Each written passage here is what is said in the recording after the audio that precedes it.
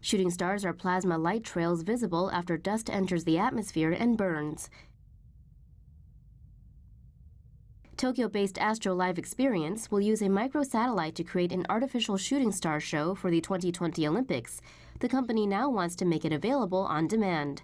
Reports from 2016 suggest the Olympic satellite will contain between 500 and 1,000 pellets, with the cost said to be $8,100 per pellet.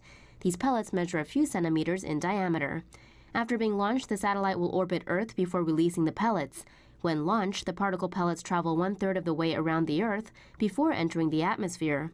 After the pellets enter the atmosphere, they will begin burning at around 40 to 50 miles from the ground. The pellets are coated in different chemicals so that the flames can emit different colors. In December, the company plans to launch 2 satellites at an orbit of 220 miles over Earth. The International Space Station orbits at 250 miles. The heights of the other thousands of other satellites in orbit vary. ALE told BuzzFeed they do a triple check with U.S. Strategic Command's satellite trajectory prior to any pellet launch in order to avoid collision with other spacecraft.